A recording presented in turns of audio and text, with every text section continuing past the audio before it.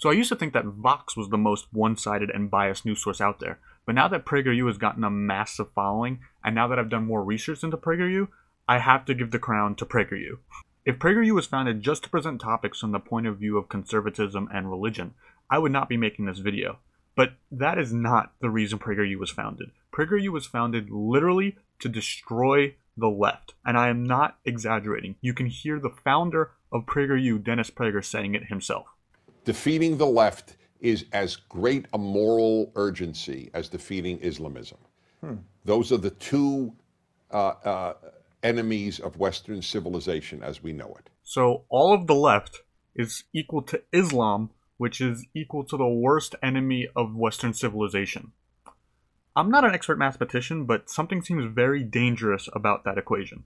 In addition to the blatant Islamophobia, Dennis Prager, the founder of Prager University and the person that screens all of PragerU's videos, just admitted that PragerU's mission is not to educate and clarify on topics where people may be ignorant to the conservative perspective. PragerU's mission is literally to eradicate leftist ideology from society, since it is apparently the worst enemy to Western civilization. And if you look at PragerU's videos, you can clearly see that this is their mission. All of PragerU's videos revolve around how conservatism is great and why you should be a conservative, or why leftism is morally corrupt and evil and why you should walk away from being a leftist, or how America is perfect and has no inherent problems except for the problems that are caused by the left. And this evasiveness to address inherent problems with America is a problem that is ubiquitous among people on the right, and I have a whole video talking about this. But PragerU takes it to a whole nother level. I obviously don't have the time to go into every single PragerU video, but I wanted to show you this quick clip where PragerU tells you that racism is not a problem in this country. Is there still racism in America? Of course there is. But racism is not in America's DNA. Recent history and a lot of research and data prove it. As liberal Harvard sociologist Orlando Patterson said, America is now the least racist white majority society in the world, has a better record of legal protections of minorities than any other society, white or black, offers more opportunities to a greater number of black persons than any other society, including all of those of Africa. Patterson, by the way, is black. Well, he's black. Racism solved. First of all, that black professor that he cites in that video would later go on to talk about how America is absolutely still dealing with the consequences of its racist past.